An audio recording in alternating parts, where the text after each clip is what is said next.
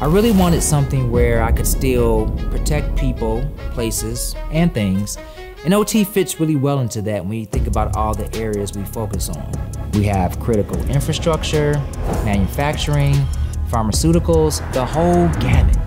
In IT, we're talking about computers. In OT, we're talking about manufacturing environments. The need for this OT-focused skill set is only going to grow. We provide a defensive wall for our customers and continue building and improving it every day. Cybersecurity is very fluid.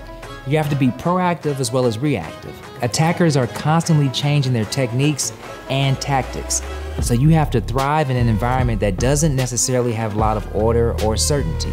We develop the products and services and have built cybersecurity into everything we do. We know where the risk is, and we're here to partner with and protect our customers as they continue on their own cybersecurity journeys.